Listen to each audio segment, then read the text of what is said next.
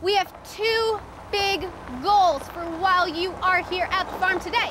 The first one is to have a really fun time. Do you guys think you can do that? Yes! Good. The second thing you have to do here while on the farm is to try as many new things as you can. It is a really, really beautiful day outside here on the farm, and I can't wait to show you everything that's here. Green plant.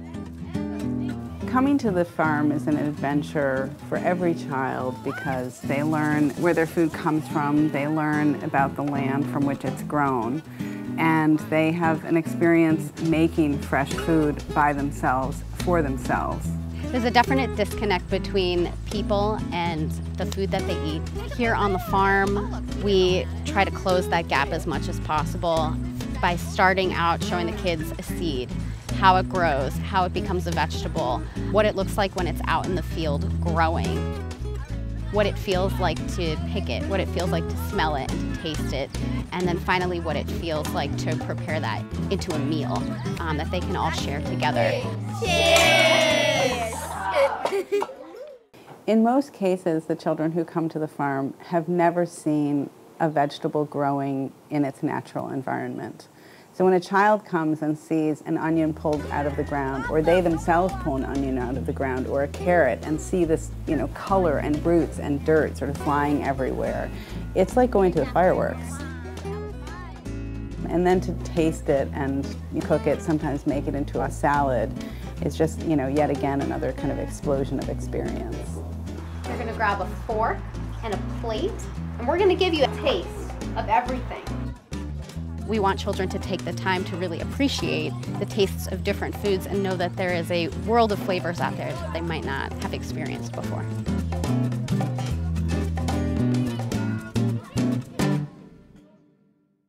Today we're having sweet potato fries. We're doing a corn salad, okay, with cherry tomatoes, okay, and we are putting in basil. We're gonna tear the basil. Why are we tearing it and not putting a knife through it? Here in the city, we have 4 locations in the New York Housing Authority community centers.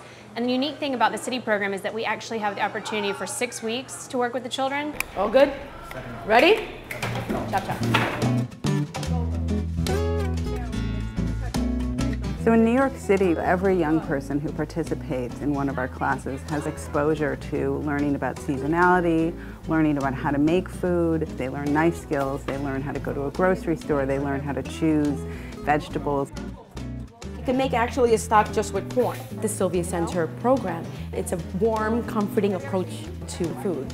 They want to chop and they want to mix and they want to ask questions.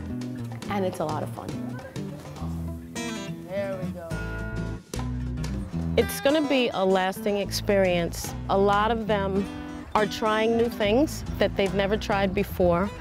They might take their parents to the farmer's market and say, let's try this. I had some, it was good. We've gone from being in 2 centers to 4 centers. So the more that we work with these community centers and the more time we have with them, the more opportunities we have to make healthy eating and living and cooking a part of the norm. Their experience encourages them to be present with their parents when they're going shopping and request different fruits and vegetables, and in the long run, affecting their health in a positive way. Being involved in this work is particularly poignant because we're touching people's lives at a turning point when they're eager to learn, when they have the potential to take that home into their own families. And it's very rare that you actually get to be in work that can have as critical impact on a person's life.